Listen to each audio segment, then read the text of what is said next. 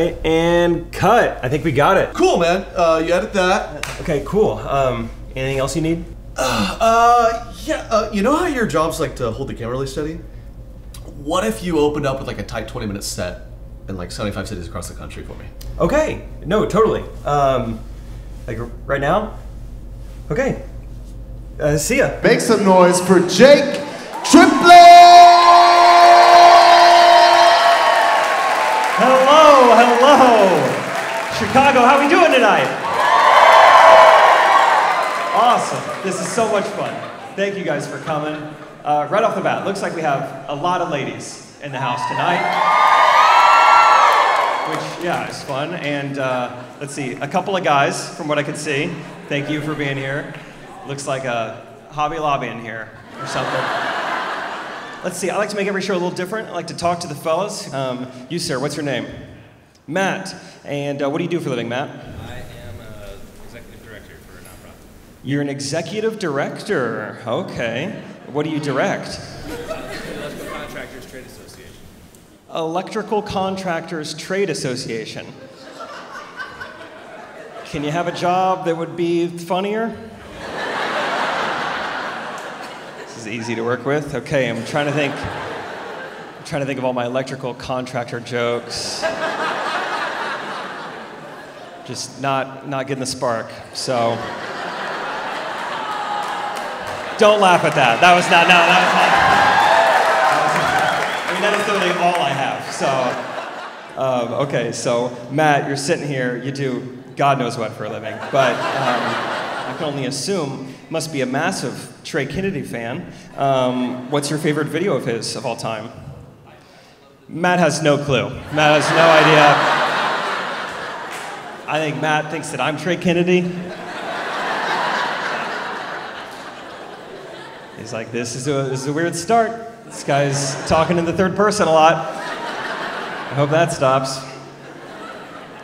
Well, if you're like Matt and have little to no clue what's happening right now, let me fill you in a little bit. A couple things you need to know about me. First of all, my name is Jake Triplett. I've been working with Trey on all the videos, the podcast, everything for almost 4 years now.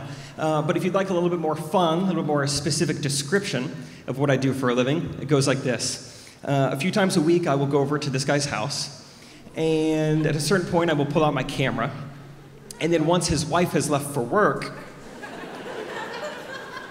he will put on some of her clothing.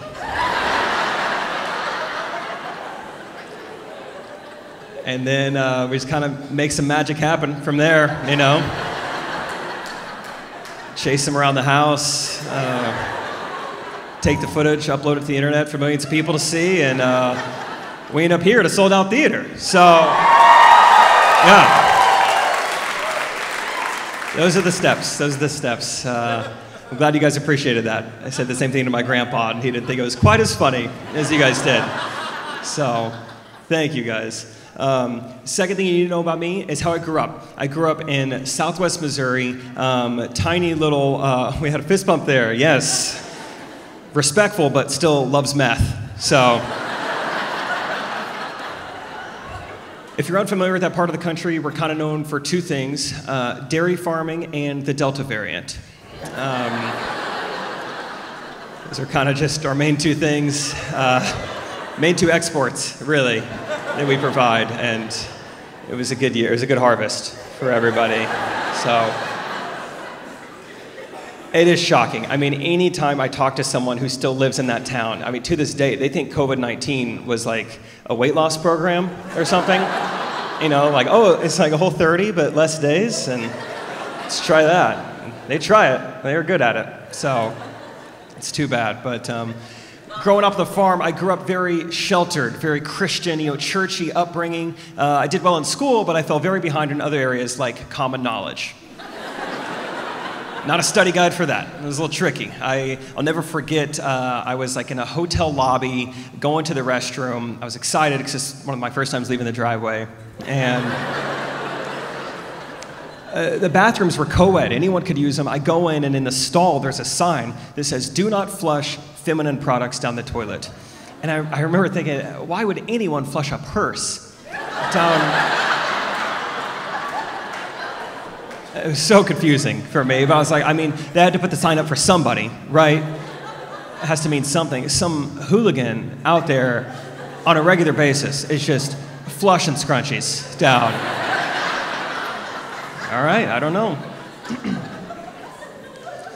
I remember a couple years later, I was in 7th grade, a girl in my class came up to me and asked me if I preferred big spoon or little spoon.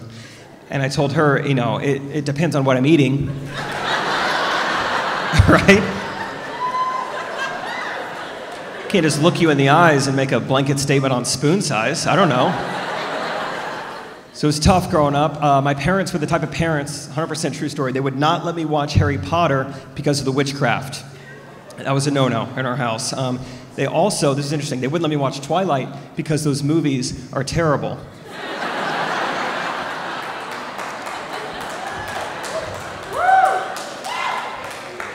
This guy hates Twilight. I will say, though, I'm still Team Jacob. It's still Team Jacob. Well, the one from the Old Testament.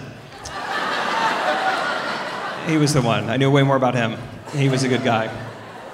So that's a little bit of how I grew up. I'm all grown up now, you know, at least for the most part. I can feel there's a little vibe in the room tonight. Like, this guy could be 30, or he could still be stressed about algebra. I don't know. It's one or the other. All the time, people like to tell me how young my face looks, and you know, it's always unsolicited. I never ask. Hey, stranger, how young does my face look to you right now? You know, they just tell me. It happened recently on Twitter. I woke up to a notification one day. The tweet said, "Jake Triplett looks like if Steve Irwin was 18 years old but less attractive." Yeah. It's like, okay, you know, that stings.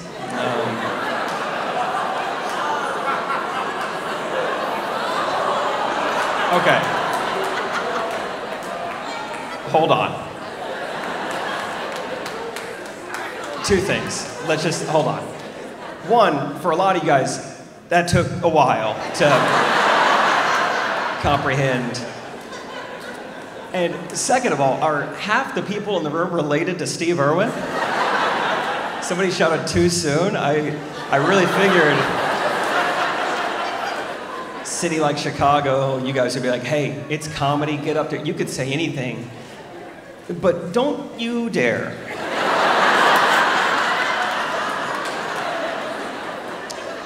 Say a word about any Australian celebrity who's been dead 16 years, okay? It's off limits. Lesson learned, all right. I am all grown up, though. I'm all grown up. I did it. And I know that I'm grown up because certain things are starting to happen to me. Let me explain. It feels a little bit like a second go-around with puberty, the way my body is changing, okay? Listen. I remember my first puberty as a kid. I came out of it noticing women for the first time. I was like, okay. But adult puberty, I come out of it, and now I find myself noticing exposed brick for the first time ever. I mean, just one day out of nowhere, I was just found myself in someone's living room just going, is that exposed brick over there? Oh, and it's the original brick? Oh. I love when it's all natural. That is awesome. That is great. Another aspect of adulthood, this I really don't understand, is this whole idea of convincing ourselves we enjoy drinks that taste terrible. I don't get it. There's all sorts of them. I want to talk about a couple. First, there's kombucha. I'll never forget my first time encountering kombucha. I saw my friend drinking what looked like algae out of a mason jar. And I was like, what is going on over there? And he goes, oh, I'm sipping on booch. It's like, oh, ew, what? Don't ever say that again. Go get something else. Go get a hobby. I don't know. Another drink I don't get is LaCroix. Now, LaCroix, I hear some groans, and that's because the audience is primarily white women. If you don't know LaCroix, it's like if you took carbonated water and you were just looking around for things to flavor it with. And then, lucky you found an old used popsicle stick. just stir this in there. That'll be, just the right amount of flavor. And all my friends, they say the same thing every time. They go, well, it's an acquired taste. You just gotta acquire it, which is stupid because there's too many drinks that tasted great the first time you ever had them, right? I didn't need to acquire anything. Think about it.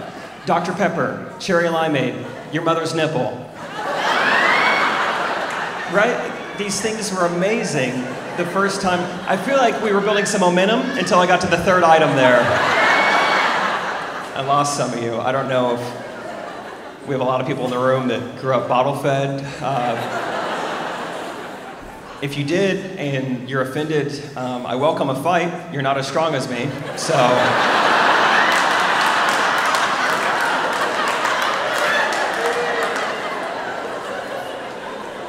Bring it on. That's probably enough breastfeeding content for the night. Let's get back to front row Matt, right? Front row Matt, he always brings the energy. Matt, who are you here with tonight? Your wife, Lexi. Okay, how long have you guys been together? 10 years, okay. That's a decent amount of time, though. The crowd didn't really think so. This is the kind of crowd that if you've been married less time than Steve Irwin's been dead, they don't really care. Not really interested, just reminds them of that era, so. Wait, you've been married for 4 years? But you've been together 9 years before that? What a complicated algebra equation here. So, whoa, okay. So when you said 10 years, what number were you thinking? There's like 4 different numbers that could have been the right answer, and 10 is not one of them. So hold on. You were together 9 years, just dating? Just 9 years of dating? How do you go from 9 years to like, now it's time? Now it's time. Your sister-in-law helped. Ugh, okay, I don't. That doesn't sound healthy. Okay, final question of the night. You've been married, who knows how many years? Do you have any maybe relationship secrets, maybe relationship tip? What are you doing right? How do you keep the fire alive? Give me one tip, Matt. You watch lots of Trey Kennedy? From the guy who couldn't think of a single one you enjoyed 10 minutes ago. That is good. That is good. Give me a lot of good stuff to work with tonight we're taping. This is good. Glad I called on you. I can't razz you too much, though, because you have something I don't. I am very unmarried, very single, if you couldn't tell by the Target outfit that I'm wearing right now. Nobody's dressing me in the morning. You know, it is just me and Goodfellow and Co. against the world. Trying to figure it out, but... And I've been single for a while is a thing. It's been several Summer Olympics worth, I'll say that. Which is never good when your point of reference for anything is Beijing in '08. But that's how it is. That's how it is. And there's people in my life, especially kind of the older, family members or people in my life, they're always asking me, like, I just don't get it. Why aren't you married yet? I tell them, hey, look, it's not me, it's the supply chain. Same reason a lot of things don't work right now, But I'm trying to make things happen. I'm trying to go on dates. I was on one recently, and it was going well up to a certain point. She looks up from her meal, and she goes, oh, do you ever just feel like you were born in the wrong generation? And I said, nope. I don't even fully understand what that question means. I don't think. I was like, maybe she just watched Back to the Future, or she's having a stroke. Need to call someone. I don't know. She goes, no, I'm such an old soul, I just feel like I belong in a different century. And I was like, ooh, okay, different century, that is pretty serious. Good luck with polio. I don't think that's gonna be as whimsical as you think it's gonna be. You wanna get swept off your feet, that'll do it. there's this infatuation these days with wanting to go back in the past, revisiting it, and I don't get it. I think we have it so good now, especially in America. You know, people used to get diarrhea and die. And I get diarrhea for fun. You guys are a very pro-diarrhea crowd tonight. Really resonating with that. Wow. Well, I tell you, I can walk you through my process if you want. You know, it's not hard. It never is, actually, in its nature. You know, yeah, let's do it. Why not? Step one is Taco Bell, right? That's easy. I like to wait till about 12:30, 1 a.m. My body thinks it's time for sleep. Not even close. We're having a fiesta, baby. Get in the car. I like to go through the drive-thru. I like to order 2 beefy 5-layer burritos, okay? Total of 10 layers. Should get the job done. What's cool, this is kind of neat. What's cool about Taco Bell is whether you order it or not, you will receive a Baja Blast of sorts. So that's good verbiage on their part. Perfect name. And then, you know, once you have your food, go home, go straight home. Don't stop anywhere. Clock's ticking. And then once you're home, let the games begin. Sit down, you know, pee out of your butt for about 6 minutes. Repaint the toilet seat. That's a Friday. I don't want to give that up. I don't need a girlfriend. I need a wet wipe. That's what I need.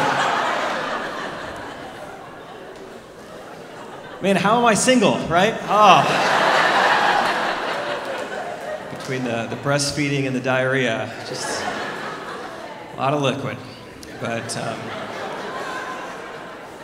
actually, before I forget, I do want to say a genuine thank you to each and every one of you guys who came out to see us tonight. Thank you guys so much for being here. I really appreciate it. Thank you. Thank you. This whole tour has been so much fun for us. We don't take it for granted, especially everything that's happened in the last 2 years. March of 2020 specifically was a special time, right? Things got shut down, but other things happened. You know, Tiger King was on. That was fun. My mom was Lysoling the groceries, which was equally as exotic. But one of the other things that happened, I'll never forget it, I got my first ever COVID test. And I don't know how they do it up here, but where I'm from, I remember driving up to the testing site, and as I get closer to it, I swear, it looks like I'm being tested at an abandoned Kohl's or something. I'm double checking the address. I'm like, all right, this is the place. Here we go. Let's do it. I get to the building. Out walks a guy, and he's wearing scrubs. But I swear he used to work at Kohl's. You know,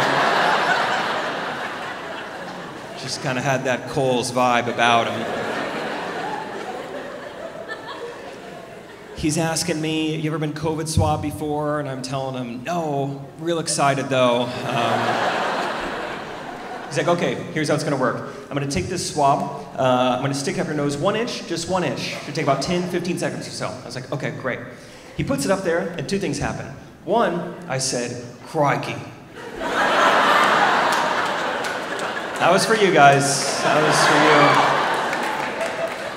you. You guys know him. You guys love him a lot, so. Second thing that happened, this is a little more normal, is tears just start streaming down my face, right? I can't help it. It's embarrassing. At a certain point, I feel like actual memories start flashing before my eyes. I don't know if death is imminent, or the Kohl's employee is just so far up my nose that he's literally touching the part of my brain that stores long-term memory. He's just, I mean, we are in the parking lot shared with Best Buy, and this guy is just jogging memories before me. Like this is nuts. Eventually though, it's finally over, it's finally done with. He pulls it out, and the only thing I could think to say to him was, "Dude, if that is an inch, my wife is gonna be so happy someday."